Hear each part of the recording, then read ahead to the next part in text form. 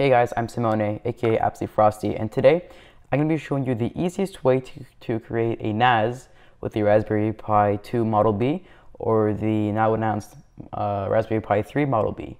And the reason why we can only use the Raspberry Pi 2 and 3 is because we're going to be installing Windows 10 IoT Core, which is only available on those devices at the moment. So let's just jump right into it. So the first thing you're going to want to do is head over to raspberrypi.org. So let's go to raspberrypi.org over here. Once you're there, go to the download section and then Windows IoT Core. And once you're here, get the image for your Raspberry Pi. Right now, the only image that is solid for the Raspberry Pi is the Raspberry Pi 2 image, and the Raspberry Pi 3 image is on the way, but it's still in beta stages. So by the time that you're watching this video, the Raspberry Pi 3 image might be in final build stages. So that's cool. So I'm gonna go and download the Raspberry Pi 2 image because that's the Pi that I have. And that comes in an ISO file. So give that a couple minutes to download and I'll come back once it's done. Okay, and once your download is finished, you're gonna click this ISO file that you've just downloaded. If you're on Windows 8 and up, you can just mount it with the Windows Explorer app. But if you're on Windows 7 and lower, you have to get third-party softwares to either extract the ISO file or mount it. Click OK. Now, it should mount the ISO over here as a DVD drive. That's totally fine. And then just run the installer here. Click Accept, Install. And once it's done, click Launch Windows IoT Core Image Helper application. Click Finish. Let that load up, and you can close Windows Explorer and your web browser. Now once that's there, you can select your SD card, which has to be put in. And if this launches before your SD card is put in, then put it in and press refresh, and it should pop up. So select your SD card, browse to the .ffu file. Just press browse, and it should open up this window. Press on Raspberry Pi 2 or Raspberry Pi 3 in the future. I don't know how it's going to be. And flash.ffu. Open, flash, continue, press yes, and it's going to open up this command line window. And I will be back once it's finished. So once it's finished, it should pop up with this little dialog box saying that it's completed. And press OK, you can close that, and this Windows Explorer window would probably open, so just close that too. Next step is to plug in your Raspberry Pi. Alright, so first plug in your Ethernet, mouse and keyboard, external USB hard drive for your NAS, but in this case I'll be using a 4 gig USB stick, an HDMI cable for video, the micro SD card we just prepared with Windows 10, and finally power. The Raspberry Pi should boot. There you go, the Windows logo. Okay, now it's just setting up a couple files. Alright, so now we can choose our language. So I'm gonna choose English next. Alright, and so now we got this page, which tells us that we're running on a Raspberry Pi 2, which we know. Some IP info, so we're running on this IP address. The host name, MiniWinPC, the OS version 10.586, which is the current latest version, and some of the connected devices. And you can see how there is a storage media that is going to be your external USB hard drive. So now that we have all this info, we have to go back to our desktop or a separate computer and log in via SSH. So if you're on a PC, you're going to need to download a software called Putty. The link will be in the description down below. And it'll bring you to this page where you're going to want to download the latest Putty client. So that's this one over here. There is no installer at the moment, so it's just a run-only app, which is kind of cool. If you're on a Mac, then you can use the built-in terminal, and there's an SSH command in there. I'm not going to go into detail on how to use that. There are plenty of guides online on how to use that command. Just follow those. And so let's get into it. So open up Putty, type in the host name. So min win PC. open. This might take a couple seconds. And about 30 seconds later, this popped up. Click on yes.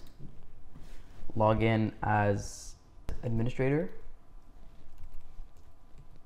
This is cap sensitive, so capital A. And password is P@SSW0RD. Enter. And now we're into a Windows command line. So now, for security reasons, we're going to change the admin account password because the password that we just logged in with right now is really just password with some different characters, but it's still not that safe. So we're going to type in net user administrator and then star or asterisk. After that, type in a new password. I'm going to type in a password over here. Type it again, and now it's done. So next, we should change the host name for this Raspberry Pi. So we're going to change it to rpi NAS. So let's do set computer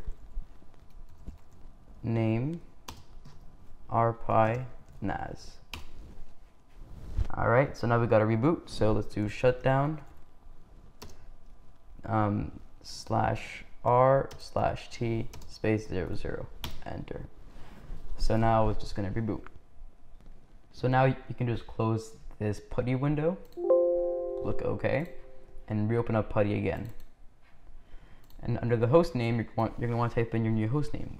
Now mine is rpi NAS. I'm going to give the Raspberry Pi a couple more seconds to boot because we won't be able to log in right now. Okay, so the Pi should be booted by now. So I'm going to click open. Let's give this another couple seconds to ask us to verify the RSA key or something. And press yes. Log in as administrator. And then your new password. So now to verify that the host name was actually changed, just type in host name. And it should pop up your new host name. Alright, so now this is the part that we actually create the NAS. So we need to create a share user so that the people on your local network can connect to the share with this user.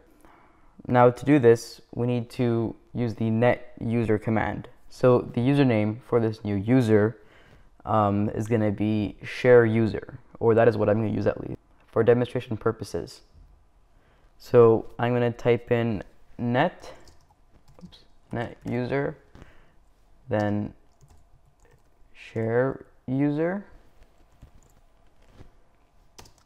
Now the password that I'm going to use is going to be password for now, but you should put in a better password than this because this is not very secure. So then you're just going to do /add. All right, so that user was created. Now the last time I did this, the drive mounted to drive letter E by default. So let's see if it's there. And yeah.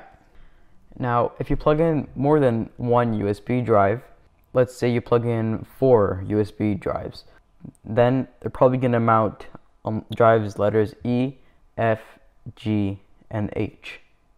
Now, I'm not too sure, but I think that's it. And if that is not the case, then basically just go through all the drive letters. So, like let's say if there's one on F, just type in F colon, and if there's nothing there, it'll say it cannot find anything. So the next step is to create the share. So for this, we're going to need to use the net share command.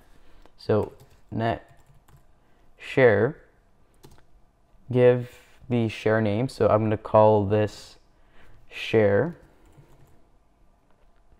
and then put equal, and then the path. So our path is E:\\.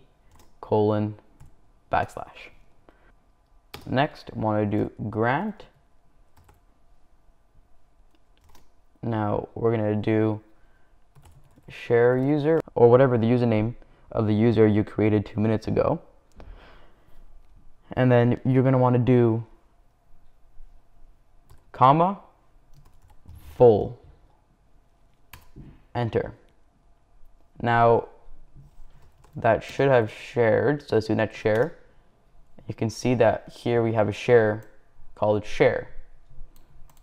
Now let's say that you want to grant more than one user. Well, you have to do netshare/grant colon the username and then full, and you have to do /grant again colon the next username comma full, etc. So you just basically just keep on repeating that same command, and that's pretty much it.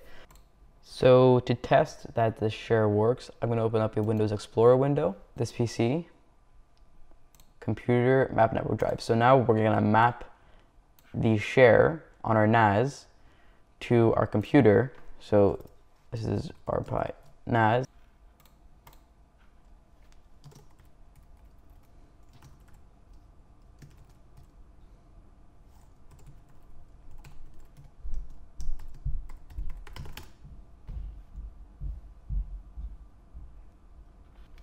And there you go.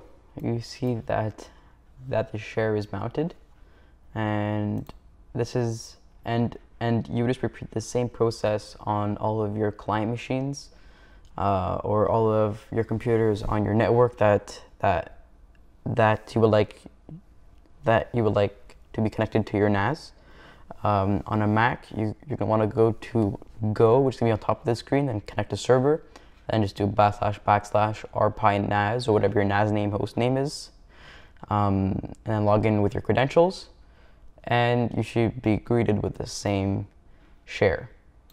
And so that's pretty much it. And the reason why this is the easiest way to do it on a Raspberry Pi is because before Windows 10 IoT Core came out for the Raspberry Pi, you'd have to do this on Linux. And on Linux, this is not very easy, because some of the Samba users credentials and permissions, it wasn't mounting and you couldn't read and write, and there's problems with the shares and whatever.